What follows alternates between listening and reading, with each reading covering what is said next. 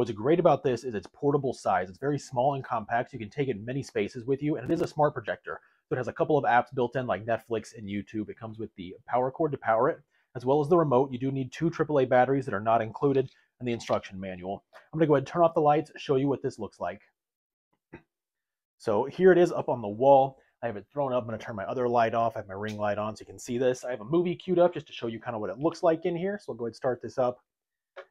It is a high-def projector, so it does have the ultra high-def display along with high-def resolution, which is really awesome. HDMI port on the back of this projector, so if one of the apps you want to use is not on the projector itself, you can use a Fire Stick, an Apple TV, something like that that'll have extra streaming services provided.